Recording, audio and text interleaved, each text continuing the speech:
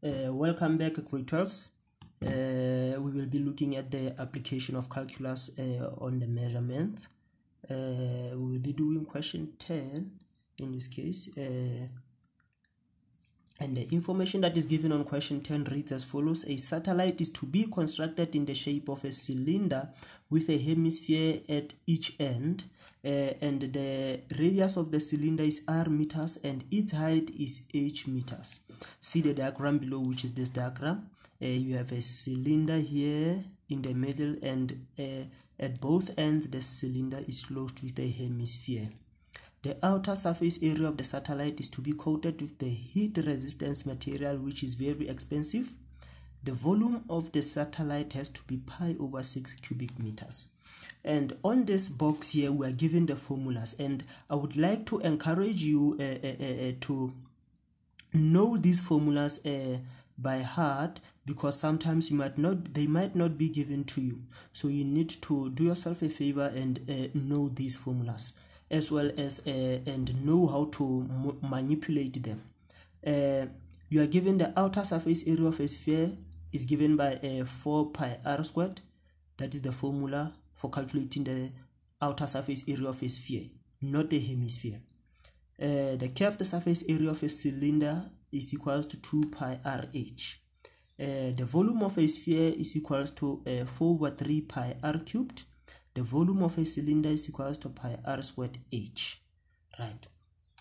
Show that h can be given as should be 1 there, as 1 over 6 r squared minus r over 3. So for us to show that h is equals to this, we are going to use the formula of a volume.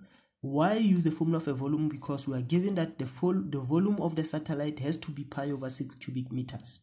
So they are not giving us the surface area. If they had given us the surface area, I was going to use these formulas of a surface area to show that h can be written in this form. But since we are given the formula for the volume, so I'm going to use these formulas of a volume and show that h is equals to that. Right, let us get onto it. The volume is equals to what? Is equals to the volume of a cylinder, which is pi r squared h, plus what? Plus the volume of these two spheres, hemispheres. If you can look at these two hemispheres, they are half of a sphere. So in other words, the formula for calculating the volume of this sphere, you are going to multiply it by half. The formula for calculating the volume of the sphere, you are going to multiply it by half. So you are going to have 4 over 3 pi r cubed multiplied by 1 over 2, because it is not full sphere but it's a half of a sphere, plus 4 over 3 again pi r cubed multiplied by 1 over 2. So this will be the formula for the volume of a hemisphere that is at the top. This one will be for the formula of a hemisphere that is at the bottom. So remember now, the volume of the satellite is said to be what? Is said to be pi over 6 cubic meters. So we are given the magnitude of the volume there. You have pi r squared h plus, and then you simplify here inside the brackets, you have 2 over 3 pi r cubed plus 2 over 3 pi r cubed. If you look at the two, they are the like terms, so we are going to simplify them. Plus when you add the 2, you are going to have again 4 over 3 pi r cubed. On that side you still have pi over 6. So we need to make h to be subject to the formula. For us to make h to be subject to the formula, we are going to have pi over 6. When you transpose this one, it is positive, so it is going to be minus 4 over 3 pi r cubed is equals to what? Is equals to pi r squared h. So we are going to divide by pi r squared on both sides. Divide by pi r squared, also divide here by pi r squared, so that we can be left with h on that side. Pi r squared will cancel pi r squared, we have h, pi will cancel pi, and r squared will cancel 1 r there. You'll be left with 2 there, so you are going to have minus 4r over 3, because pi has cancelled pi, and then these r, so as you simplify them, you'll have 3 minus 2, which will be r there, should be 1, pi will cancel pi, you're left with 1 over 6r squared. So you have shown what they needed you to show, that h can be written as 1 over 6r squared minus what? Minus 4r over 3. So there's a mistake there. It should have been 4, should be 4r there. And we go to 10.2. 10.2, they say to us, hence show that the outer surface area of the satellite can be given as S is equals to that. They say we must show that the outer surface area of the satellite can be given as this. So they are talking of what now? They are talking of a surface area. So we are going to use the formulas of a surface area this time. Right, let us check now. Surface area will be what? Surface area will be the surface area of these spheres. The surface area of a sphere is 4 pi r squared, but we are talking of a hemisphere there.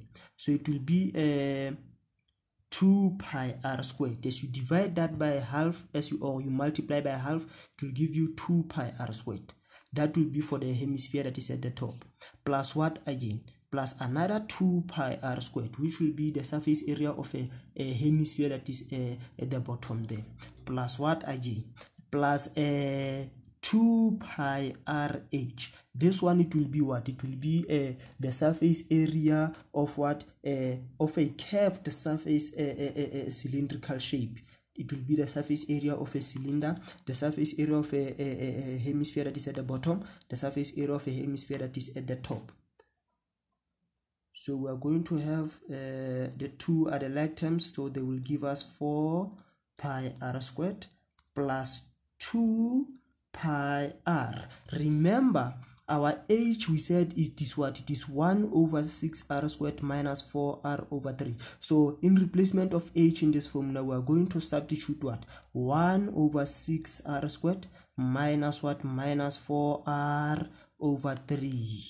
So in other words, we are going to have what? We are going to have 4 pi r squared plus, you multiply inside the brackets 2 pi r over 6r squared minus, you multiply again, minus 8 pi r squared over 3, all over 3. As we simplify, so we are going to have 2 divided by 6, which will be 1 over 3, and r will be cancelled. You'll be left with only 1 r the bottom. So you are going to have a pi over 3 there at the bottom, pi over 3 r, and then plus, we are going to simplify this once. It is 4 pi r squared over 1 minus 8 pi r squared all over 3. If you can look at this, this is r squared. Forget about pi, it is just remember, pi, it is 3,14, so it is still the same as a number. So you have r squared, therefore these two are the like terms, so you ought to simplify them. So you still have pi over 3r. As you simplify there, you are going to have 3 times 4, which will be 12 pi r squared, and then 1 times 8, which will be minus 8 pi r squared, all over 3 times 1, which will be 3. So you will be having pi over 3r. As you simplify inside the brackets, you are going to have 12 minus 8, which will be 4 pi r squared, all over 3. This is the surface area. So we have shown what they wanted us to show. This is pi over 3r. We have pi over 3r. This is 4 pi r squared over 3. This is 4 pi r squared over 3. Let us see what they want again. 10.3. Calculate the minimum outer surface area of the satellite. Remember, where do we meet the minimum and the maximum? As you calculate your turning point, remember we said this will be the maximum, local maximum. This will be the local minimum. And when you calculate these turning points, what do?